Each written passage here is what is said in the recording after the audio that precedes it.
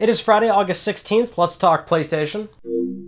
So as always, we'll start with that PS Plus Instant Game Collection reminder for the month of August 2019. It is Sniper Elite 4, Wipe Out the Omega Collection. You got 2 weeks left because we're halfway into August, so you better download these or add them to your library if you are interested. Now, just yesterday, Sony announced some new DualShock 4 colors, and it's been a while since we've had some new color variations, but these are looking pretty good. I'm going to be honest, these are coming in the fall. You're getting rose gold, titanium blue, electric purple, and red camouflage. And for that rose gold, you're also going to be getting a matching rose gold headset that will be available, so there's not going to be any matching colors of the other headsets, but at the very least rose gold, which I think arguably will probably be the most popular color out of the bunch, is getting a matching headset. Now, I'm more partial to the titanium blue. It looks a lot like that Japanese aqua blue PS2 I bought off eBay about a month and a half, 2 months ago. Looks very cool. Has that like slate steelish kind of sheen, but it's a very light blue. Very pretty looking controller. I would definitely like to buy that, and I probably will, even though I shouldn't because I have enough DualShock 4s. But that's kind of the problem when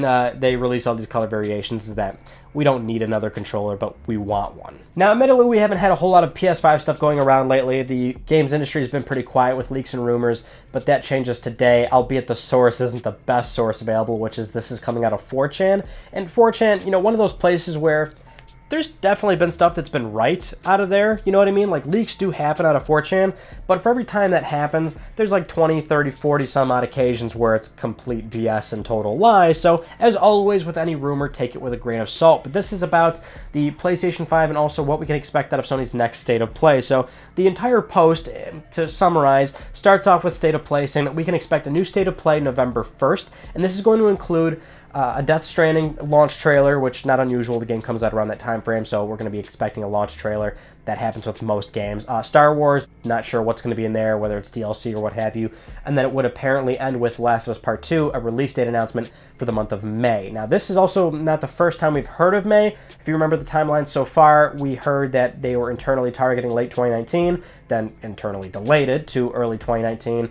We heard the month of February from a few sources, and now we're hearing May from a few sources. So at the very least, not the first time we're hearing May for The Last of Us Part 2's release date. But this is apparently coming from a marketing email that was obtained from a former Sony Interactive Entertainment employee, so that's just kind of the background of apparently where this information is coming from, so take that for what it is.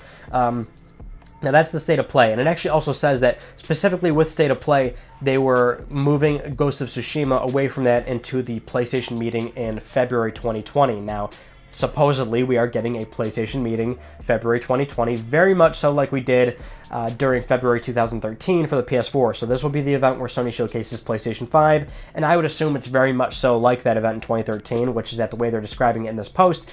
Sony's sending out invites to a number of third-party publishers, big publishers, mind you, like Activision, Square Enix, the usual suspects, to come to the event, vouch their support for the platform, show a vertical slice of either their next upcoming games or tech demos or what have you. Again, just like that 2013 event.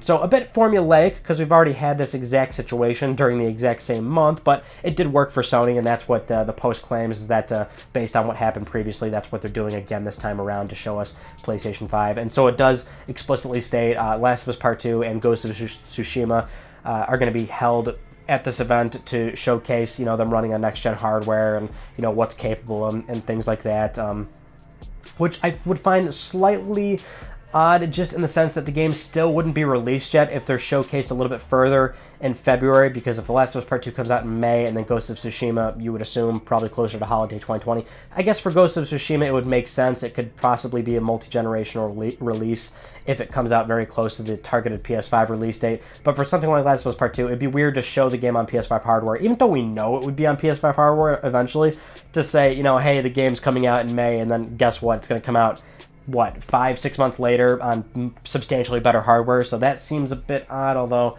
I don't know, this wouldn't be the worst thing in Sony's playbook. And then at the end of the post, it claims that PSVR 2. Apparently the marketing team is starting the early consultation phase of how they're trying to possibly present and market the device, and they want to start this process before the first quarter of fiscal year 2021. So that also isn't super unusual, I guess, based on the fact that we know 100%, and this is from Sony, mind you, where they said they're not going to showcase next-generation PlayStation VR alongside next-generation PlayStation hardware. They don't want to overwhelm consumers with too expensive products, release their main one, show the next one later. And so that's the thing I guess we could take the most out of this post, is that nothing in here is really that crazy. I guess the source of where it's, not necessarily 4chan, but the way that they're describing where the information comes from, strikes me as a bit odd. All from the marketing team, from an email, a former employee. It's, you know, that's where it can get messy. It sounds like it could, or it could go both ways, right?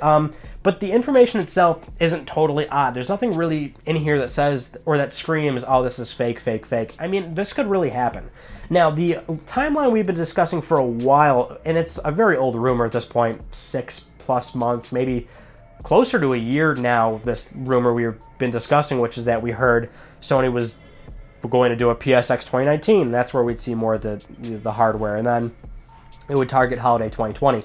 Still going to target holiday 2020 in all likelihood, but it was a matter of when we'd get a reveal event. Would it be PSX or would it be something in early 2019? And to be honest, as we said on it more, and as I personally said on it more, PSX, as cool as it would have been to, you know, bring the hardware there for the fans, you know, something substantial like a hardware reveal, it's going to be nothing but press, right? You're not going to be able to go to that event unless you're a very credible source representing the press in some way, shape, or form. That's just kind of the way it is. So you can't really bring major PS5 hardware for the first time and show it off to a bunch of fans. I mean, it's just not really the businessy type thing to do, I guess, would be the best way to put it, right? So I wish it wasn't as formulaic as they're making it seem, but if this is the case, you know, it's not really odd. I think it's just more interesting to think, okay, well, if they're going to do the exact same thing they did with PS4 back in February 2013, which is that it's an hour-long, 2-hour-plus event, really that event was 2 hours long, you know, what would we really see? I mean, sure, Sony's going to show us well, they might not even show us the hardware. They didn't do that with PS4, but we're going to see Mark on stage, discuss some technical specifications. We'll probably get some remote play action, and it wouldn't be on Vita, unfortunately. It would be on smartphones and computers and things. I think we could expect something like that, no doubt. Possibly their next form of PlayStation Now, which is that they'll probably give us some numbers of like how much latency they've gotten it down, and the efficiency of, you know, all the cloud and server tech that they've been buying up recently with their deal with Microsoft. They've got to talk about that to some effect of how much better it's going to be on PlayStation 5 and how much better it will retroactively be on PlayStation 4. You know, they're going to have probably some first-party studios like Sony Santa Monica show us a little teaser of what their next-gen PS5 stuff's going to be. You've got to figure Guerrilla Games is going to show us probably a trailer, not just a teaser, but rather a trailer of Horizon 2 or their secret project that we've been discussing for a while, because they're doing 2 teams now, going into a bigger office space. And then the third parties, you know, they've also got all these titles that are really well known at this point, but of course they have a lot of secret projects as well, so it really depends on which ones want to actually bring something. You could have Square Enix show up and just show us another another demo reel that doesn't have anything substantial in it and just say, oh yeah, well, wait for E3, right? So it's not, that's what I'm saying. This information isn't necessarily wrong or super off or could be considered fake, but rather it's just something that most people could probably say, oh yeah, this is going to happen, and it's very believable. If it's going to happen, I don't know. That's the thing. On this channel, we always talk about every rumor that seems to make a lot of sense. We hold on to those rumors for a while and fact check them as we go, right? And so for something like this, we will hold on to this and see just how accurate or not accurate it is. As always, stay tuned to the channel. But while we're on the topic of next-gen platforms, there was also an interview this past week between Take-Two CEO Strauss Zelnick and CNBC, and most of the interview, pretty boring. It was about Rockstar's games and their stock price, but towards the end, it was about photorealism in games. And so Strauss was actually mentioning how we've got next-gen platforms coming, and he discussed how between a computer image and real life, you're going to have a hard time telling the difference. And he said that's not the case for every game, certainly, but using Borderlands as an example, some games are approached in a different manner for their animation, their presentation. So for Borderlands, it's, you know, a cel-shaded, animated type-looking game, and that's just the direction that they chose to go with the game, not necessarily hardware constraints, certainly, but that's what he was discussing, is that moving forward, the creators at Rockstar will be able to do so much more on next-gen hardware, and we're going towards photorealism.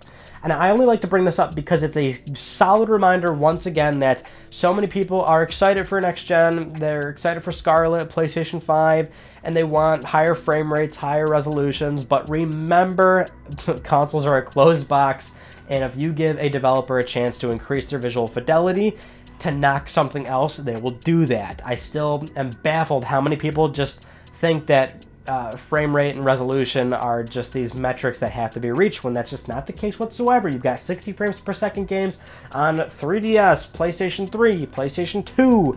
You can go 20 years back and you can find high frame rate games. It's always how the developer chooses to allocate their resources. Of course, more horsepower is always great, but at the end of the day, they always like to pursue more graphical fidelity because that's just a marketing ploy. I don't want to say ploy, but that's one of those things where it's just, the research has been there, is that consumers are wowed at prettier graphics.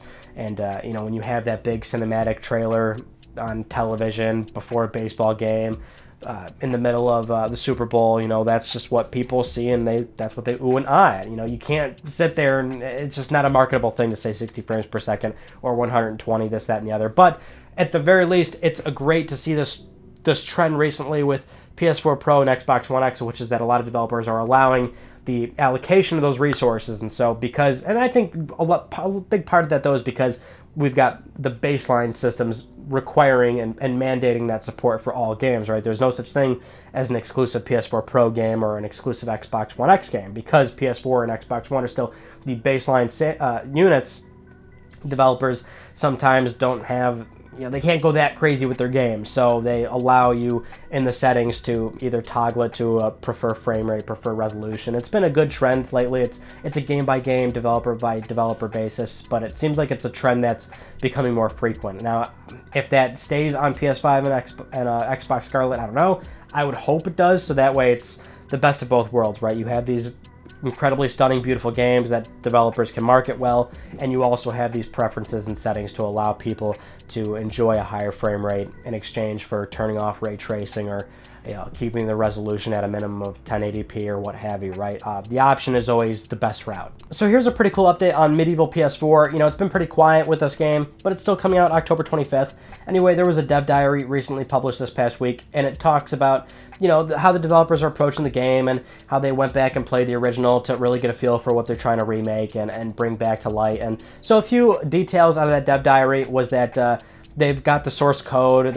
We've known for a while that they've been talking to some of the original team to discuss how they should approach it, but they're also discovering in that source code that there were some boss battles that never made it into the final games, kind of hinting at maybe they're exploring adding new content to the base game. Because if you remember, the base game was not really that long. Medieval was kind of short on PS1. A lot of games back then were relatively short, but maybe we could expect some new content. Another thing in there that I found pretty cool was that they discussed how in the original Medieval there were 56 separate enemies in the game, like different models. And to be honest, that actually is quite high. Even by today's standards, 56 uniquely designed enemies is a lot. So that was actually also pretty cool. They said that that was actually a challenge because they're, you know, developing the game with these modern textures and graphics and whatnot. So doing 56 remakes of all these enemies, they felt was actually something that was a bit of an obstacle. So I found that pretty fascinating as well. But as a reminder, because it's been pretty quiet with this game, if you're in a Medieval, or maybe if you've never played it and you want this to be your first shot at trying to jump into this long-standing PlayStation franchise, coming out October 25th. Moving on, we've got an update on that tariff story that we've been following the past few weeks now, that 25% tariff that will take effect to video game consoles coming from China into the US. Both Sony, Microsoft, and Nintendo writing a joint letter to the Trump administration discussing the implications of what could possibly happen. Well, the update here is that the Trump administration has extended the deadline of when this will actually take effect. So previously it was supposed to be September 1st, I believe. That's getting pushed back to December 15th. So this is actually them just throwing the console manufacturers and consumers a bone, and developers and publishers a bone, and that, well, go through the holiday season first, right? Everybody's happy. Consumers can buy their products. Console manufacturers can enjoy their full, you know, income profit that they're expecting. Same with game devs and pubs. You know, they're not going to lose out on their game sales or anything like that. But then after December 15th, it will take effect. And keep in mind, it's not like December 16th. Everything's going to get increased in price all of a sudden. That's not really how it works. I mean, there'll be a bit of a crossover period where both Sony, Microsoft, and Nintendo and everybody else kind of figures out what they're going to do to really handle this once it does take effect. I'm sure that there is a team at every console manufacturer really scrambling to figure out what it is that they're really going to do, because this is still a pretty big deal. And I've even had a few people ask me, and I thought it was pretty interesting. It was a good question for sure, but I've had a few people bring this up, which is that they're in different territories. So they may not be in the US, they may be in Europe or in the East, but even still, they're saying, would this affect my territory? And the answer to that is that in an ideal world, it wouldn't. However, it's not unusual to think, and I'm sure it's actually on the table right now and being considered, that Sony could consider a situation where, to offset any price increases in the US, they could increase prices in other territories as well. So instead of having this massive bump in the US, which is a very important market, not to underestimate all the other markets and all the other countries in the world, but that could be a situation where, because of how important the US is, they could offset any costs that have to be eaten by the consumer by also leveling it out to multiple countries and territories to help it that way. I mean, in all honesty, it actually seems like kind of a good option, because it would be quite bad to eat the full 25 in the US, whether Sony eats the full 25%, especially for a new hardware launch coming next year. Say if this 25% really does hold true throughout that whole time up until next gen launches. I mean, that's a big deal, and 25% is massive. The US is just a market that they can't really afford to either take this substantial loss or even pass over 25%, right? So I think that is a thing that they are looking at. I hope it doesn't happen, and like I said, in an ideal world, it wouldn't affect other territories, but it would be foolish to say that's not a possibility right now. So that's the update right now.